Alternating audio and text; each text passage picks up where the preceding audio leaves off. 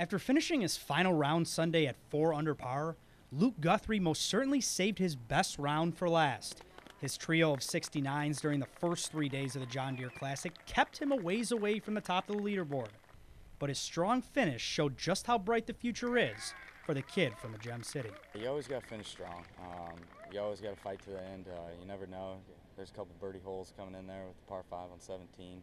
Yesterday I was able to get a couple across the board to at least allow myself an opportunity to have a decent tournament today. And my best round of the week, a solid round.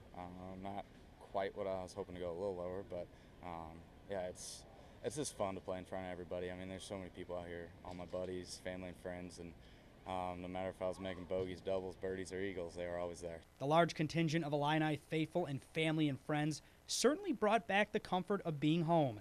It helps seeing the familiar faces behind the ropes, Luke said, and there's one more reason being back is just that much sweeter. I think people in the Midwest are nicer, so it's nice to be back in the Midwest and just kind of, it feels like home, like you said, and everything looks familiar, and Mississippi River, the Rock River, you just kind of feel right at home, and same kind of grass you're used to playing on, and I think that's one reason that a lot of the local guys putt so well here. The last 3 years on tour have taught the 24-year-old a lot about himself alongside his golf game, and it's where he grew up that's given him that foundation. Credit to my parents.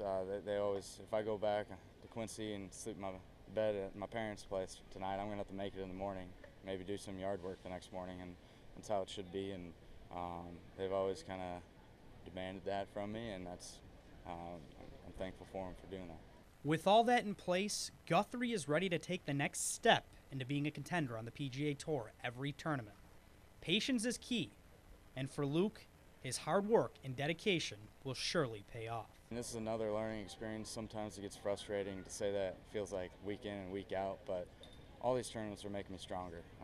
Like I said, I was struggling with my woods, and I was able to kind of start to figure something out here last night on the range, and was able to do it without much practice on the course and in a competition, so that shows a lot. And it's just another kind of experience notch under the belt, and next time hopefully it doesn't take me 3 or really a week to figure it out, and maybe just one day to figure it out.